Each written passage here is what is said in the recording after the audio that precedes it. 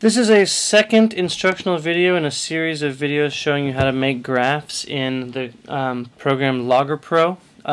If you know how to make a graph that looks a lot like this, where you've changed the names of your columns and you've removed connect points, if you know how to do all this, then this is the right video for you. If you wouldn't know how to make a graph like this on your own, then you should go back and watch the first video. This video is going to be about more complicated things than that. The first thing I want to show you is how to add a column for information that you recorded, for data that you recorded in your experiment. In this case, I've recorded not just the initial height when I dropped this steel ball, but also the final velocity and also the mass of the steel ball. But you notice I don't have another column to record mass in. In order to ask LoggerPro to give me another place to record data, I need to go to Data here in the menu and select New Manual Column. When I do this, I'll have an opportunity to name it. In this case, it's a column for mass. I'm going to give it a short name of M, and I measure that mass in kilograms. Now you might say, oh, where did it go? I made it, but I need to stretch this window out in order to see it. You can change the size of this window as long as when you hold the cursor against this black square, you see those two arrows. I can also change the size of the graph window so I can see them both next to each other. But you can see I've added a column here to record mass, so I can include the mass that I recorded here. I used the same ball over and over again, and it had a mass of 0.11 kilograms. Now, the next thing I'd like to do is to use a value that's in this column, that is the final velocity that I measured, and a value that's in this column, that is the mass that I measured, to calculate some third value. Often in science we have some calculated value that we can arrive at from measured values, and we can do this with a calculator or whatever. If we wanted to calculate the momentum of this ball, then we could just multiply final velocity times mass. If we wanted to calculate the kinetic energy of this ball, we would have to use a different equation. If momentum and kinetic energy are not relevant to you, that's no problem. The basic idea, the idea that I'm trying to communicate, is that we want to use two measured values to make a third value.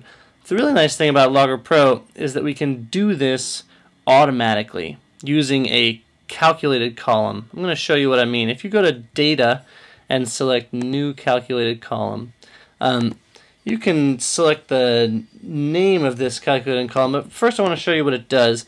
In this case, I want to just select final velocity. That is, I'm going to ask this calculated column to show me just the final velocity. This would be a very, very simple calculated column, but you can see what it does. That is, it takes the final velocity that was recorded here and types it again for me over here in a different column. If I enter a new value, say 100, then it types it again over there, which is quite convenient. But it gets better, if you can believe it. If I double-click on this calculated column, I can calculate something like, oh, I don't know, the final kinetic energy using the final velocity and the mass. Maybe I want to call this KE sub F, and this energy is in units of joules. Here's the really fun part. I can include an equation here to tell LoggerPro exactly how to calculate kinetic energy so that I don't have to do it with a calculator or do it by hand. The equation for kinetic energy happens to be 1/2 0.5 times, and I can choose from my variables, from the columns of data I've already entered, the mass of the ball times the velocity of the ball squared. Now, again, this is the specific equation for kinetic energy. That's probably not the equation that you're actually going to be using at this point. But the point is, I'm giving LoggerPro a set of instructions on how to use the number that's in a mass row and the number that's in the final velocity, sorry, the mass column for this one row, the final velocity column for this one row, to calculate a new value.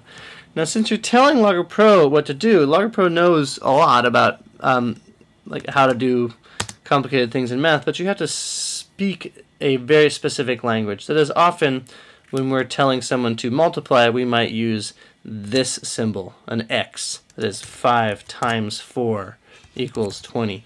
Logger Pro doesn't understand that X to be a time sign. The only way that you can tell Logger Pro to multiply things is using an asterisk, Shift 8. If you want to tell Logger Pro to divide, then you use a /, which is by the question mark key.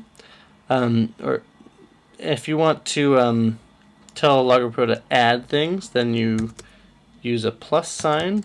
And if you want to tell Logger Pro to just subtract things, you use a minus sign. If you want to ask Logger Pro to square something, you need to use a caret and then whatever power you want to take it to. The caret is Shift 8, and you can square it or you can cube it or whatever you want to do. In this case, I've taken final velocity and I've squared it. You'll notice here there are a bunch of other things that Logger Pro can do depending on what you want to ask it to do. This SQRT would take the square root of something. I might take the log or the natural log. What you choose to do is going to depend on the experiment that you've done. But in this case, I just want to take 0.5 times mass times the final velocity squared, and you'll notice that Logger Pro has calculated for me every one of these values. This has saved me some time, which is nice. You'll notice, by the way, this is how it's using the short name. It's only because it doesn't have room to write the whole name, but if we stretch out this column, we can give it more room, and it'll write the whole name. That's the only real time when it uses the short name that you've given it, is when it doesn't have room to write the long name. So, last couple things I want to show you. After I've calculated this final kinetic energy, I'd like to graph it on my graph. That is, instead of graphing final velocity versus initial height, I'd like to graph final kinetic energy versus initial height. To do that, to change the value that's graphed on this, this vertical axis, I just click on the title of whatever is being graphed on the vertical axis, and I select some other value here. For example, I can select final kinetic energy, and it changes the value of what's being graphed. In this case, I've got a scaling problem. It says smushed everything down here because these numbers are so much smaller than the final velocity numbers.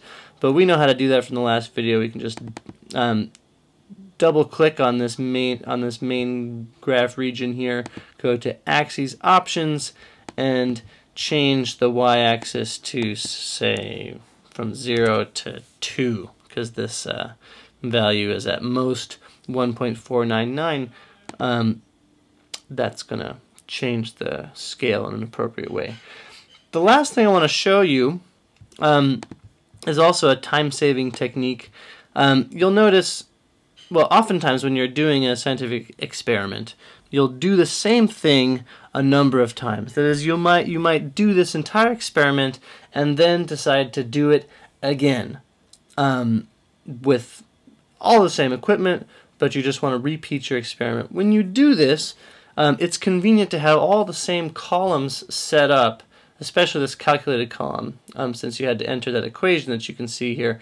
If we want to ask Logger Pro to just copy what's here again, we can say data, new data set, and this will include an entirely blank set of columns in which we can record the same values or different values. In this case, I use the same ball, so I'm gonna include, let's see, I took 7 measurements, so I've got 7 value. Whoops, hold on.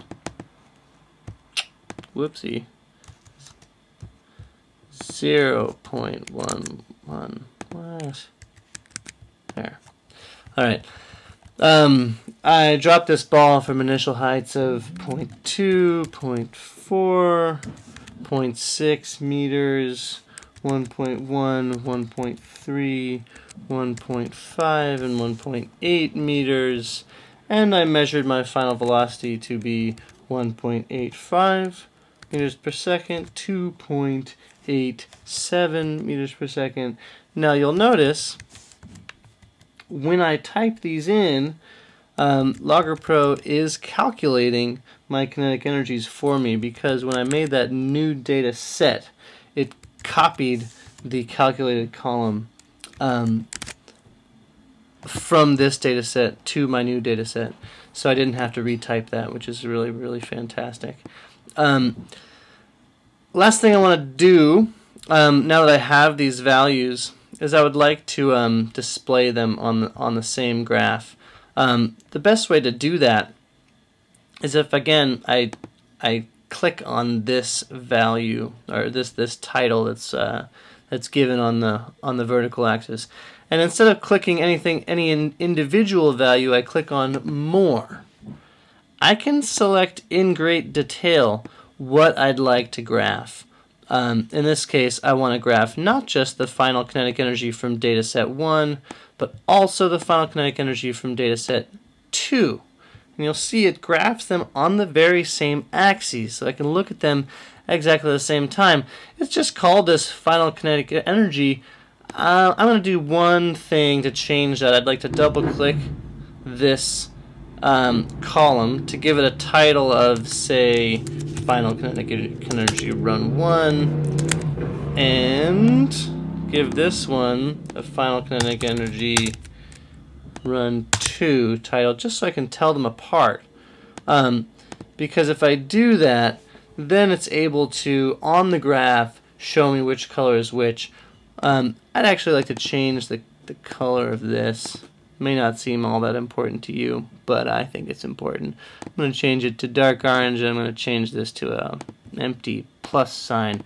So in this case, it's really easy for me to tell that the green squares are from the first time I did the experiment, and the orange plus signs are from the second time I did the experiment. Now you'll notice from the last video, we learned how to put a linear fit to these data.